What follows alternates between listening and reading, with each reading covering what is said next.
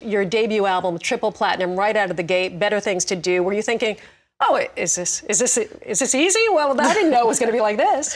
As ready and prepared, it's kind of like the climb. I mean, you climb and you climb and you climb, and then you reach that point in the mountain where you get something that you've been working for, and you think you're going to be prepared and know what it's all about, but there's nothing that can prepare you really for that.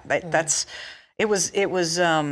I don't want to overused adjectives and words, but it was surreal. Was it what I thought it would be? I don't know if it was what I thought it would be, but it was certainly exciting, and it was a blur. There was a lot that happened at once, and you know, when I see artists like Lainey Wilson and Ashley and people where everything's kind of happening at once, I'll just look at them and be like, "Are you okay? Hold on, is everything okay? Are you doing okay?" A check, because it is. It's a whirlwind, and there are a lot of demands, and where you were working so hard to just get one person to notice you, now everybody's asking for something at the same time, or wanting or requesting something, or getting offers for every major tour.